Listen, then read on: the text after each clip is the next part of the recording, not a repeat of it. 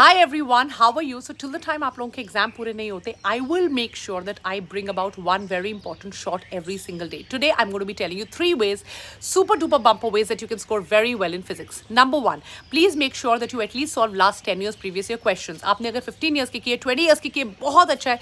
पर NEET के last 10 years के previous year question करना mandatory है.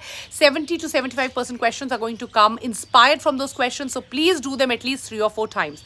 Number 2, the charts.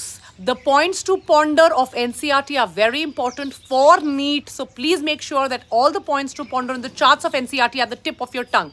Last but not the least, the third most important point is please do this. It is very important to not only have the formula sheet, but when you apply a formula, there is a trick to apply the formula. There is a way that is your personal way to apply a formula.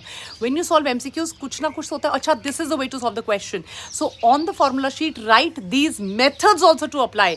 Do these 3 things. All the best.